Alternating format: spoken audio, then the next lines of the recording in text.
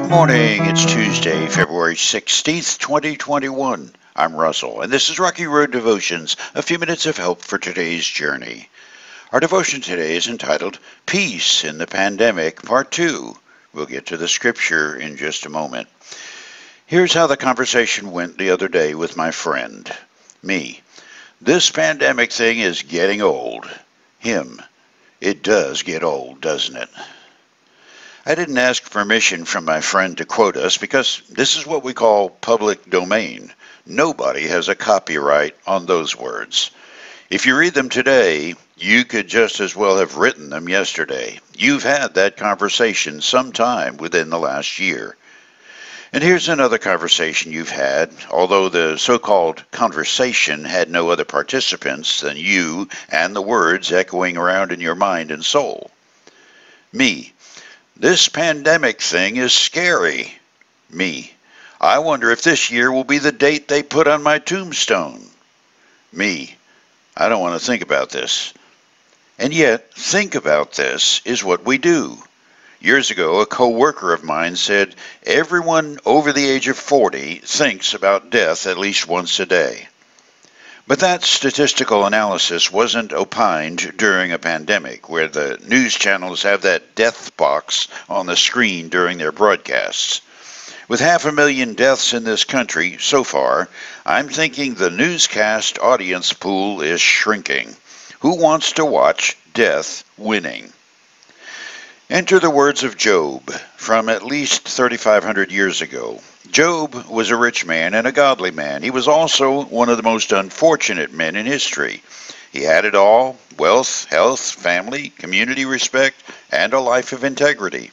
And then, in a single afternoon, Job lost it all, except for his integrity and faith in God. His family died in a tragic disaster, his wealth robbed, friends suspecting he'd sinned big time, and his wife urging him to commit suicide. But Job hung on. Oh, that my words could be recorded. Oh, that they could be inscribed on a monument, carved with an iron chisel and filled with lead, engraved forever in the rock.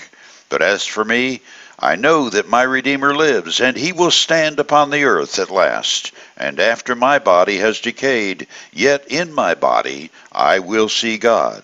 I will see him for myself. Yes, I will see him with my own eyes. I am overwhelmed at the thought. From our perspective, on this side of the cross, we know Job did more than hang on. He prevailed.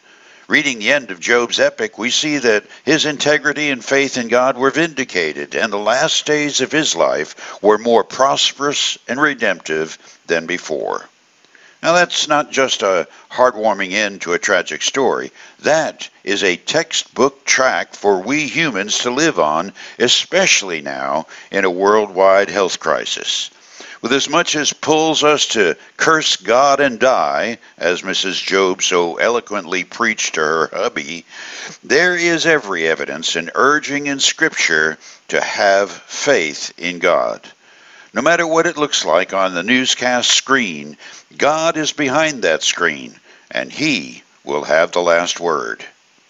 For you today, a dear friend sent me some encouraging words a day ago, words from an old song in his church's hymnal entitled, If You But Trust in God to Guide You.